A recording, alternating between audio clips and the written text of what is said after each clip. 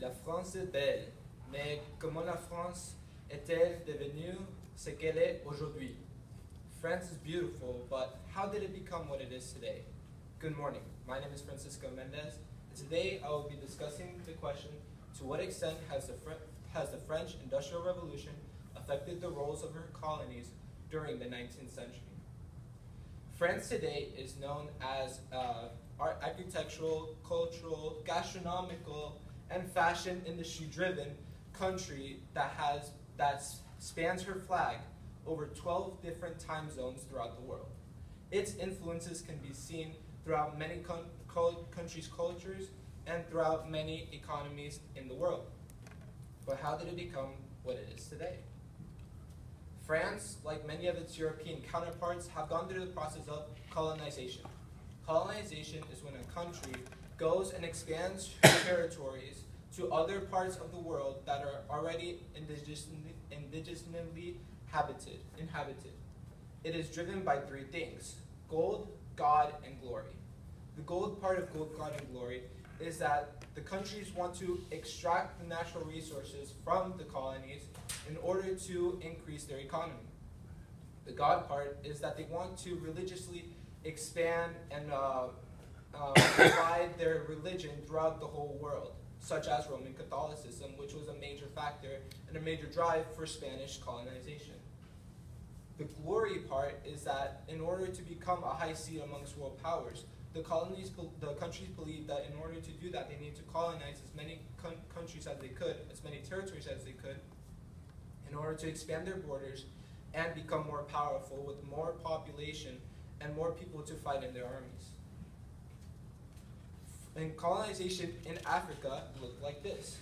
France, Britain, Portugal, Germany, Belgium, Spain, and Italy all had different controls over different regions in Africa. France, as you can see, is highlighted in the blue, dark blue, and it has control over North, West, Equatorial Africa, as well as present-day Madagascar. During the time of French colonization in Africa, at the same time, it was going through industrialization.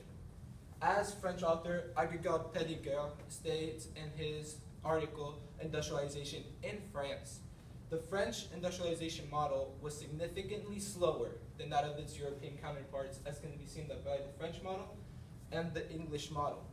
In order to compete with the European counterparts, France needed to get its help from elsewhere. Thus, it needed to colonize to the closest region, which was Africa. This is France, Africa. It started in North Africa and made its way southward. The person who drove this idea of colonization in France was French author Provis Paradol. He was also a politician who convinced the French government that in order to compete with its European counterparts and in order to become a high power amongst world leaders, it would need to spread to North Africa in order to take control of the Mediterranean Sea. That way, exports coming from the south part of Africa, from other countries such as England, France, and Italy, England, Spain, and Italy, it would have to go through northern France, thus paying the northern France taxes on the exports that it wants to get to the mainland. So, they started colonizing. They went from North Africa and downward.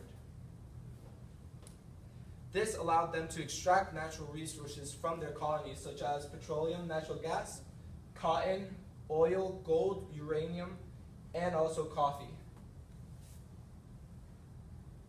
This led to a decrease in artisanal work.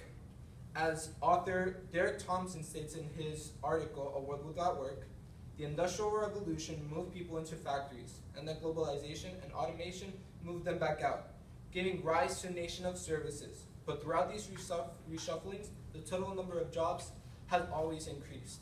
So even though basket weaving and other artisanry ideals and jobs went down throughout the colonies in Africa, other jobs such as mining and farming gained a significant rise.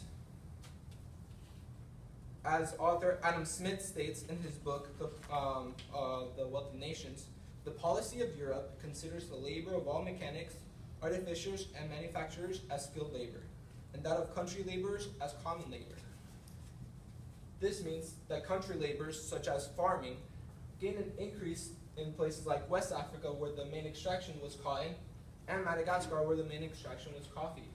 Even though these led to an increase, there was a decrease in other parts of French Africa because of the resources that it had, such as petroleum and natural gas in northern Africa, crude oil in Equatorial Africa, uranium in part of West Africa.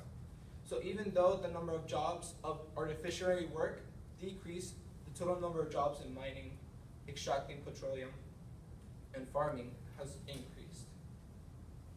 France depended heavily on Africa, even though Africa gave all of its resources to France and to other countries in Europe.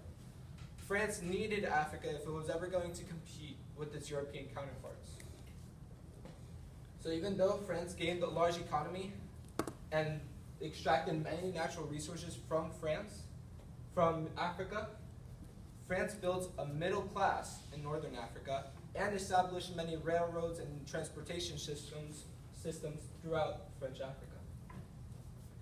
Africa really boosted the economy of France and led to innovation in technology, products such as cars and automobiles, airplanes, technology, cultural events and cultural works such as art and some basket weaving, but it wasn't much.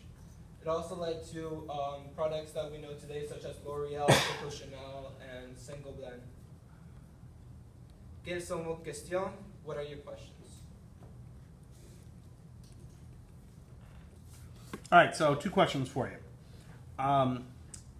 What information did you need before you began your research, and then how did you use that information? The information that I needed before I began my research was information on what France really is today and how France today has been shaped. That's the setting stone of my research of what France is today. Thus, from that, I was able to branch out different research questions, different research possibilities in order to form my research question. All right, next question. As you were going through your research, what additional questions emerged, and how important were these questions? The additional questions that emerged from my research was, how did the indigenous people of Africa feel about the colonization process, and how did those people in Africa, how were they greatly affected by the colonization from France? And from those two, I was able to formulate my thesis question. All right, thank you.